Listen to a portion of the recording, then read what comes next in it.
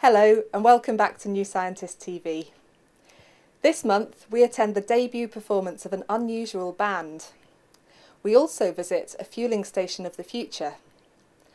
But first we look at how dead pigs could help crime scene investigators. Sandrine Kerstemont takes up the gruesome tale. Here in Nottingham, Andy Chick is seeking a resting place for 3 dead pigs. Before they're left to decay, 2 of them are injected with different amounts of nicotine. He's hoping to model how a human body would decompose if that person had been a smoker. The actual pigs were injected with a small dose of nicotine into the throat area, roughly where you would expect for the largest concentration of nicotine to be on a smoker. We're hoping that this will give sort of at least a ballpark sort of idea as to what effects it will have in the wild. As a corpse decays, insects feed off of it. Different species are expected at each stage of decomposition. But the presence of nicotine can delay visits from certain insects or even deter them altogether. The point about the nicotine is that it's a common toxin which is obviously present in a lot of people. It is one of the factors which may reduce the rate of decomposition because, of course, nicotine has insecticidal properties because it's a plant product which is designed to repel herbivores from eating plants. 2 weeks later, the team is already seeing differences. There are more flies around the untreated pig. The flies on the treated ones avoid the areas that contain nicotine. We found that on the high dose pig, the flies were quicker to lay around the genital and anal regions before they'd saturated the head region. The low dose pig had eggs laid on the head but nowhere else, at a much lower frequency than we noted on the control. A few weeks later, the untreated pig has decomposed the most. Maggots on the 2 others have accumulated at the ends of their bodies, which are nicotine-free. These differences could affect how the time of death of a smoker is calculated. The objective of this particular piece of research is to find out how important this toxin, nicotine, is in relation to changing the rate of decomposition, so that we can actually go back to the forensics investigators and say, okay, you need to add X number of hours to your estimate. Next, can you turn an iPad into a musical instrument? Jim Giles reports from California. I'm here at Noisebridge, a hackers collective in San Francisco, to listen to one of the first ever iPad music performances. There are already lots of music apps for the iPhone, but I'm interested to see what use musicians can make of the iPad's bigger screen. The Articulator app has been put together by 2 local musicians. It allows anyone to create music with gestures and visuals. The 2 only met a month ago and the app is still in development, so tonight is an experiment of sorts to see how the Articulator does in a live setting. The nice thing about doing sort of a new form of music is you can't screw it up too bad, and I think that's really honestly one of the things that we're interested in Articulator in general is lowering the bounds for what does it take to make a piece of art on the iPad, what does it take to make a piece of music. Explain to me how the app works.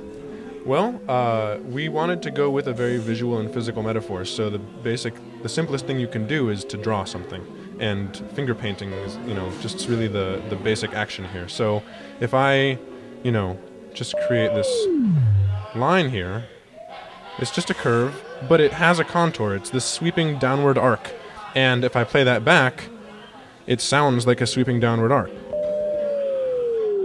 We're kind of tuned from birth for understanding pitch in ways that are beyond just musical. An Articulator excels at doing very interesting and dramatic things like this.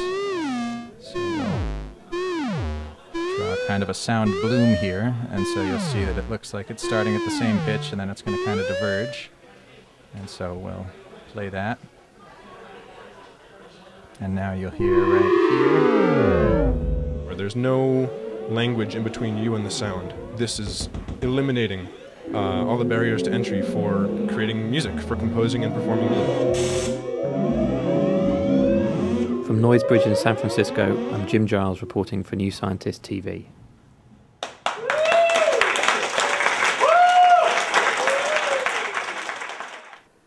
Finally, we check out a project that's paving the way for the next generation of cars. Sean O'Neill takes up the story. This may look like an ordinary fuelling station, but it could play a key role in our transport future. Located at Birmingham University in the UK, it pumps out hydrogen instead of petrol.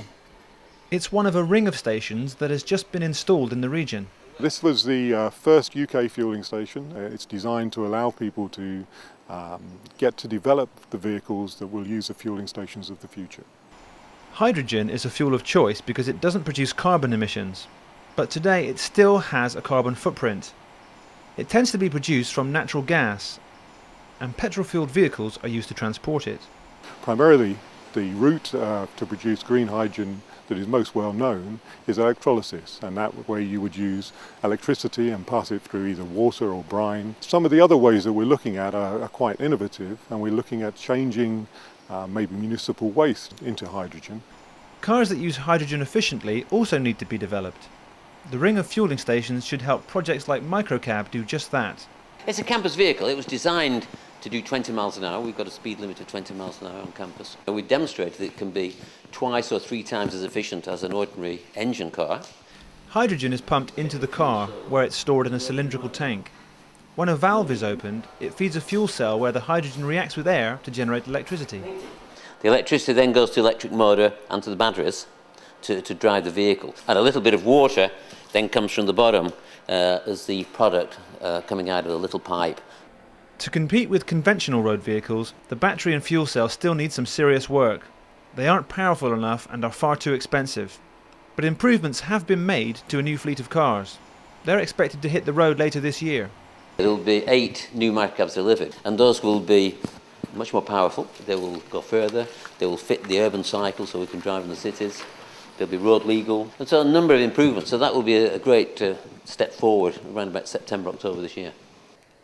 That's all for now, but there are lots more videos that you can watch on our website.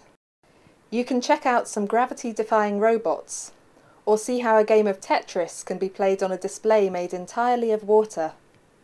Thanks for watching, and see you next time.